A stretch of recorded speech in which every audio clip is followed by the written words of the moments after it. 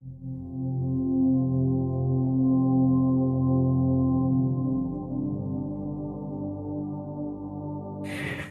I'm Ken Johnson, and welcome to our New Hope Reads ministry. Members of our fellowship began reading the one-year Chronological Bible a few years ago, and we wanted to extend the invitation to you to read through the Bible with us as we consider God's Word on a daily basis. Our hope is that you will join us with these Bible readings each day, and that this will be a blessing for you. February 1st, the account in Exodus is traditionally thought to have begun approximately 300 years after Joseph's death. Two dates are listed throughout: the traditional early date and alternative later date. The Israelites in Egypt, as recorded in Exodus 1, verses 1 through 22, which occurred in 1526 or 1360 BC.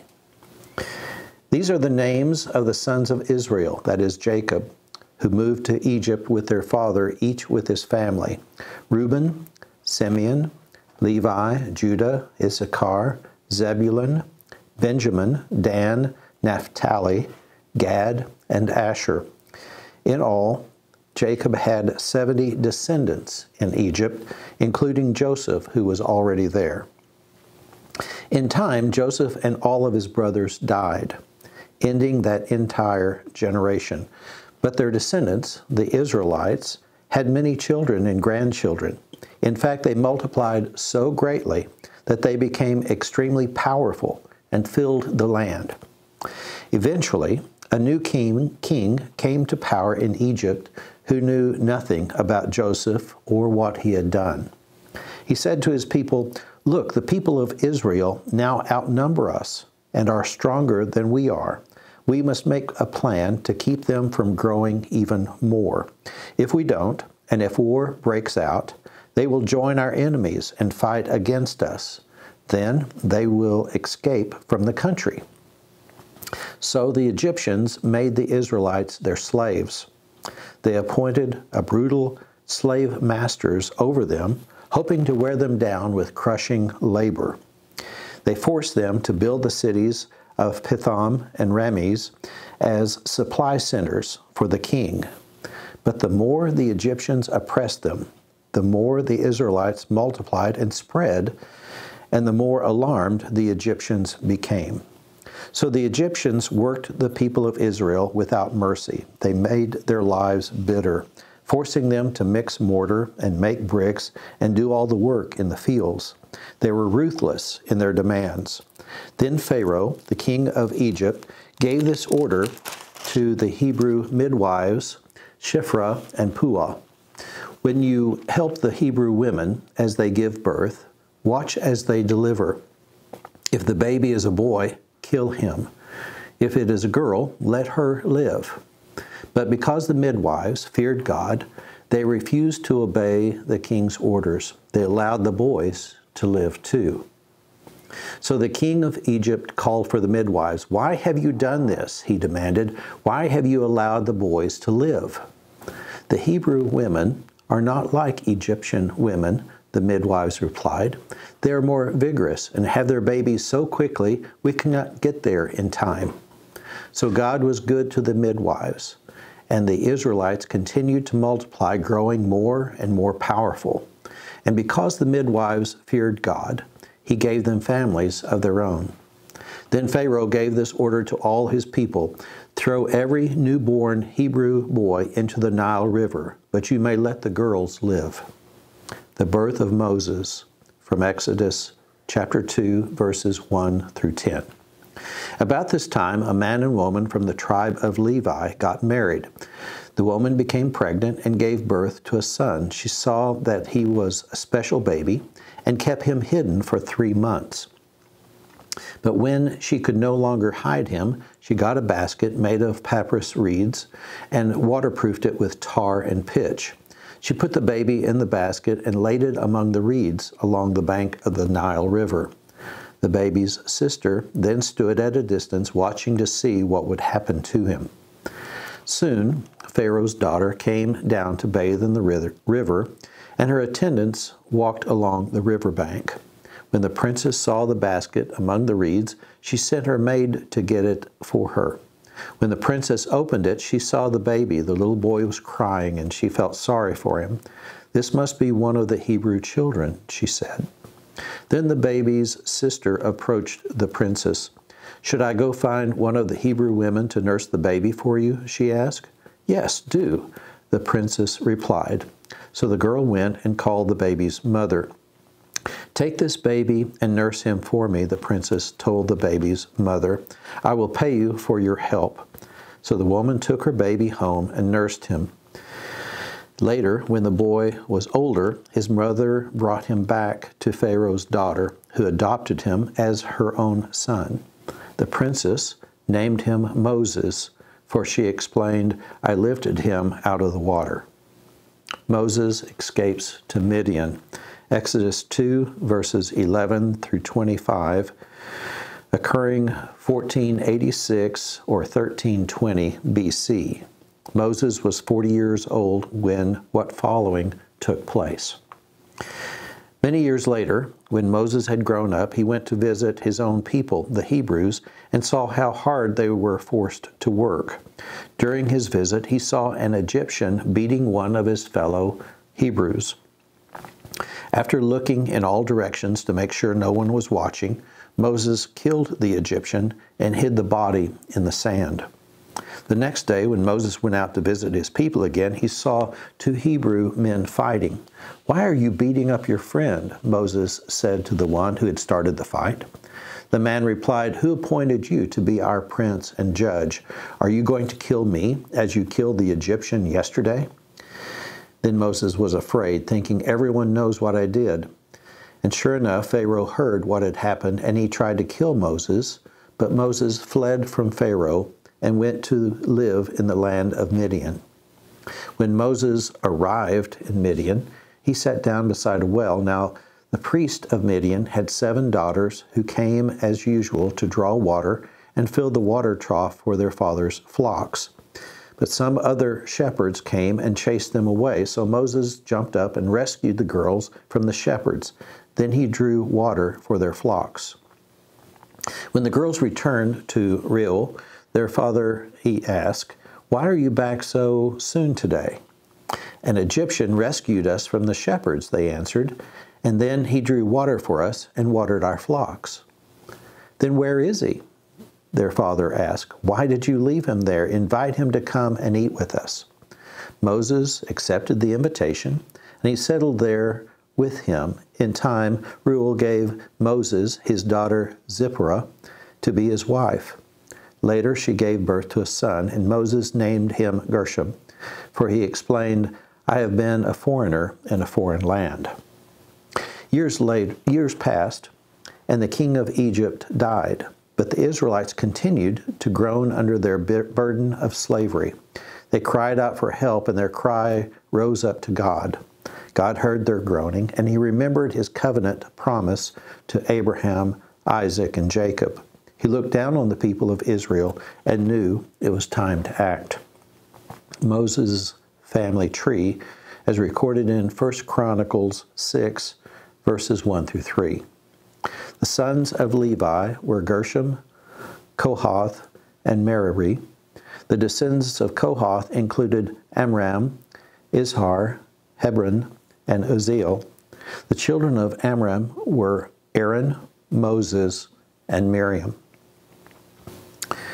The account of Moses and the burning bush, as reported in Exodus 3, verses 1 through 22, which occurred in 1446 or 1280 BC.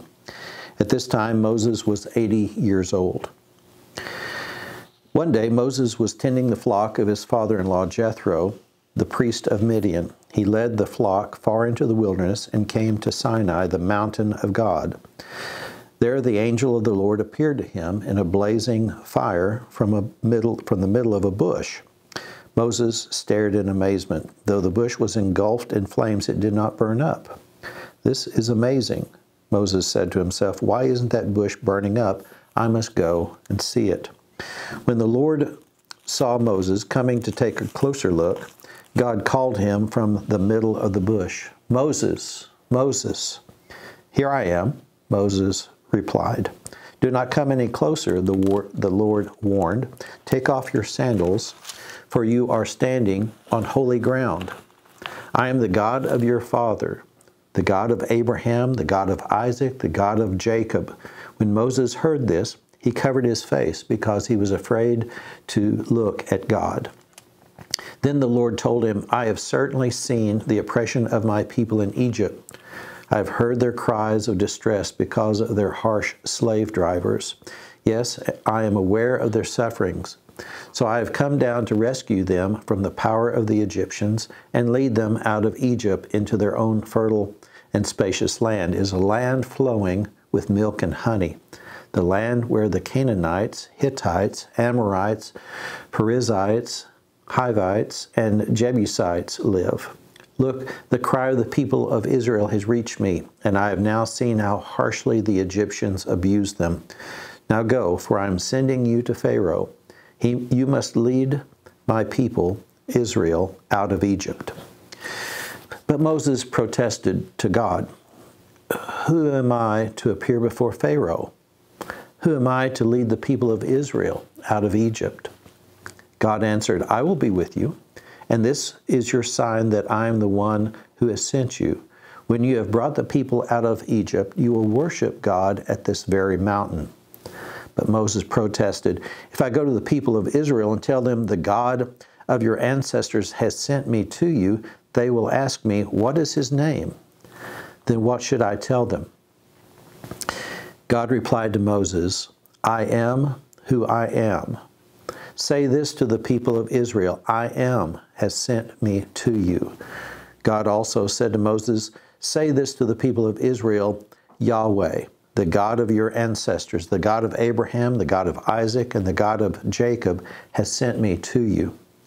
This is my eternal name, my name to remember for all generations. Now go and call together all the elders of Israel. Tell them, Yahweh, the God of your ancestors, the God of Abraham, Isaac, and Jacob, has appeared to me.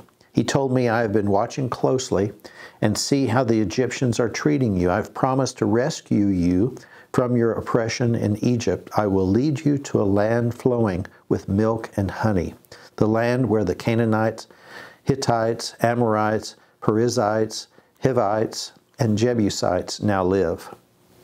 The elders of Israel will accept your message. Then you and the elders must go to the king of Egypt and tell him, the Lord, the God of the Hebrews, has met with us.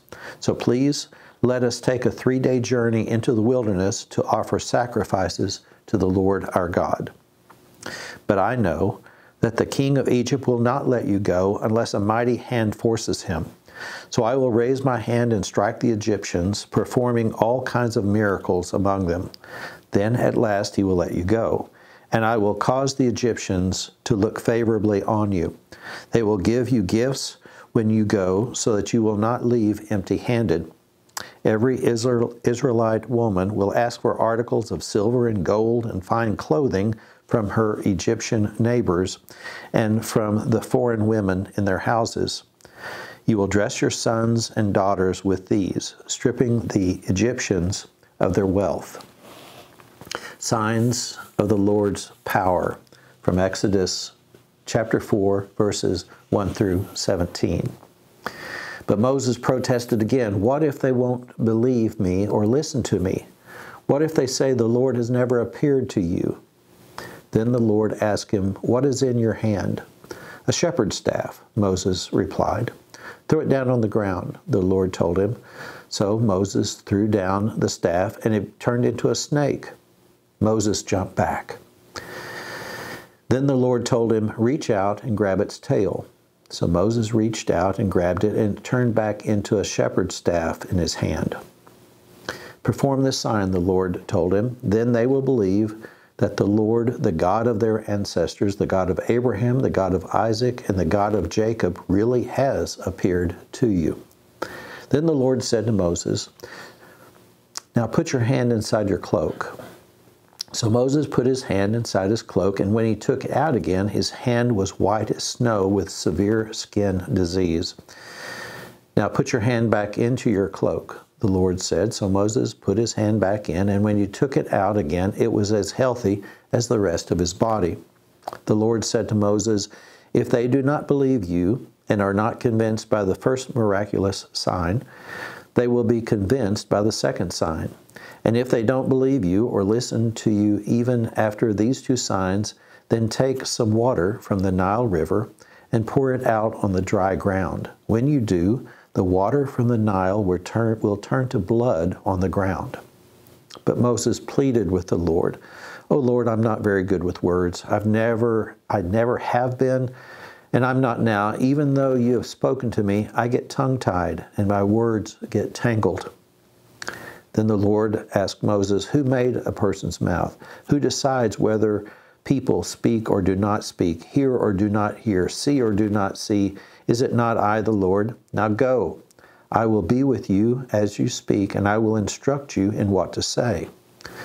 But Moses again pleaded, "Lord, please send someone else." Then the Lord became angry with Moses. "All right," he said, "what about your brother, Aaron the Levite? I know he speaks well, and look, he is on his way to meet you now. He will be delighted to see you. Talk to him and put the words in his mouth. I will be with both of you as you speak, and I will instruct you both in what to do. Aaron will be your spokesman to the people.